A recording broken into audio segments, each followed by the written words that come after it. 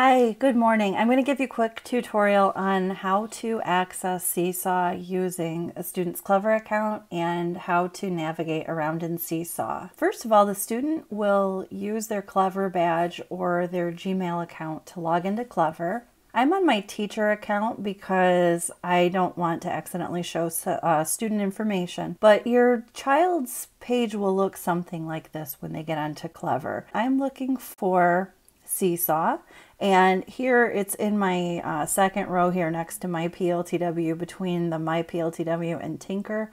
It's the icon that looks kind of like a butterfly, or sometimes the students say a bow tie. It's actually an old-fashioned seesaw. So your student will click on that, and I'm not going to do that because I already have Seesaw open. But when they click on that, it will open Seesaw for them. And again, this is my account, but I have classes that don't have real student names in them. What your student will see is in the upper left-hand corner, they'll see their name, and it'll say student and then however many classes they're associated with. And that red 6 means that I have 6 notifications. In my case, students have been turning in work to me or sending me messages, or families have been sending messages. And on the student side, that would mean either that they had a new activity to do or that there was something new in the inbox. In order to switch to one of the other classes, when they first get in, they're probably going to be in their teacher's page. They can switch to another class by tapping on their name in the upper left-hand corner,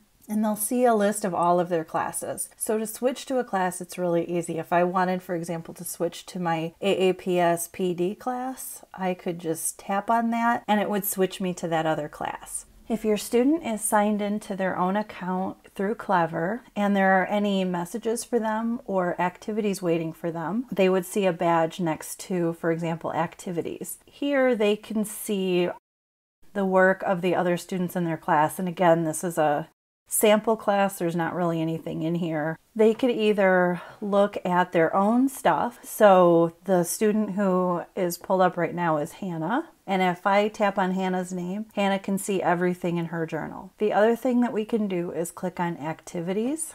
If there is an activity that's been assigned by that teacher, it will show up here on the left side. This is a made-up activity called Lego Landmarks, and if a student wanted to respond to this, they would click Add Response. Now what happens here is there's a list of student names. That wouldn't actually happen in your student's case if they're signed in through Clever, because Seesaw already knows what student it is. But I could say, like, maybe this is Aid, and Aid is going to respond to the activity. Sometimes there's a template for the student to use, like in this case. Sometimes they just draw a picture or something. So in this case, they can use this T button to add text, and they can use the microphone button to talk about their project. They can use the camera to upload a photo or to take a picture, and the 3 dots lets them put in shapes in a background. The quotation marks lets them add a caption, which they can type or use with their voice if the microphone is enabled. And when they're finished, they'll use the green check mark to submit it to their teacher, and then their teacher will see it on the other end. Another possibility is that the teacher has asked students to, like maybe they've sent a message. And if you think your teacher may have sent a message, you can click on the inbox. And there are student announcements. This one I sent as an example while I was practicing with my class, and you would see notifications here as well. That might only be on the teacher side, not on the student side. I'm not actually sure. What your student is probably going to see are journal, activities, and inbox. They won't see skills, but they can use the messaging with their teacher, and they can use activities. And if they want to add something to the journal, they can do it by clicking the plus add button here.